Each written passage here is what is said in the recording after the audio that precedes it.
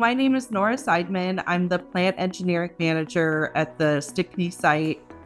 And I've been with Koppers just shy of 6 years. My 6th year anniversary will be in a couple of weeks. Diversity matters and representation matters, and it's important for all girls that are interested in science to see that it's possible. It's important for everyone growing up and interested in something to see that it's possible that people like them are doing it.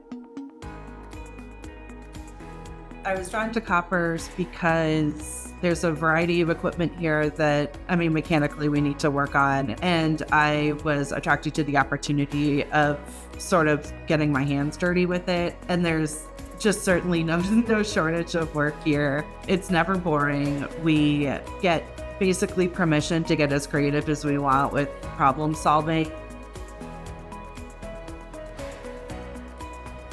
My advice for women who are interested in engineering is to don't be intimidated. Don't let being in the minority shy you away from pursuing what you want to do with your life. You're just as smart as everybody else, probably smarter. One thing we learned in the Koppers College Women in Engineering course that we went through is that women tend to second guess themselves and will sort of score themselves lower in their perceived ability than men will. So men will always sort of appear more confident when pursuing things, and that I think makes women sort of shy away a little more, but it's absolutely not true.